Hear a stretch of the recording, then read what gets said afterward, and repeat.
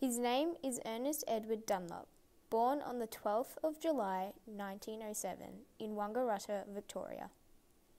He lived on a farm with his brother, mother and father, Alan, Alice and John. He wanted to become a surgeon, so as a young boy he would go down to the creek to operate on frogs using horsehair. With the help of his family, he moved to Melbourne to complete a pharmacy course. He studied hard, working in the city during the day and studied during the night. He won a scholarship to study medicine at Ormond College, University of Melbourne. He was given first-class honours throughout his studies and graduated in December 1934. In 1940, Weary asked his girlfriend, Helen, to marry him.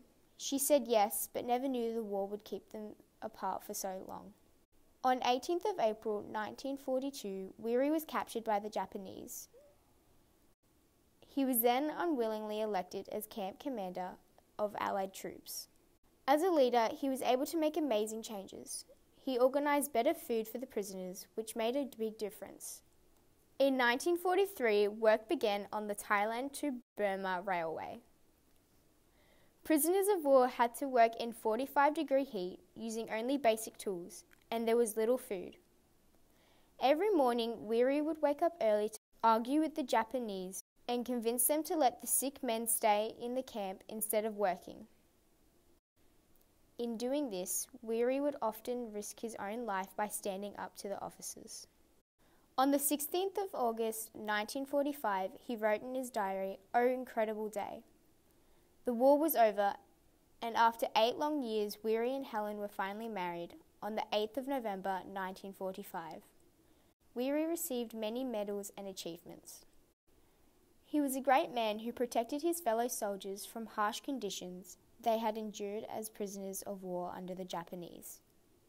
In fact, he had the opportunity to escape when the Japanese conquered the island, but he elected to stay to look after the other soldiers, including those who were ill.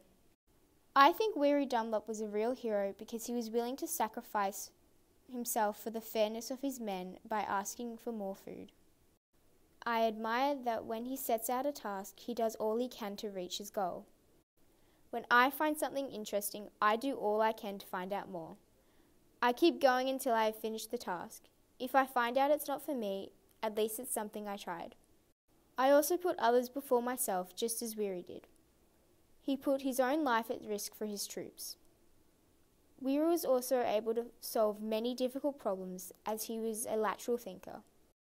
When things get too hard or if I have too many things to do on my plate, I take a step back.